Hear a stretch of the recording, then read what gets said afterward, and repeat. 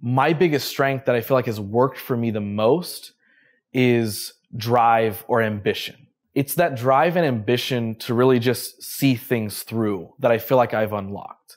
And with that ability to really see things through to the end, I feel like that whatever is put in front of me, a boundary, a roadblock, a pothole, whatever it is, I feel like I now have the ability to really see the steps to get through that, really see the proactive way to get around that, or the logical way to make sense of that. And so unlocking those abilities or powers within myself, I feel like it's translated into business very easily.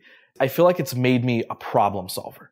It's very simply put as that. Why I would identify this as a strength isn't even necessarily for me anymore.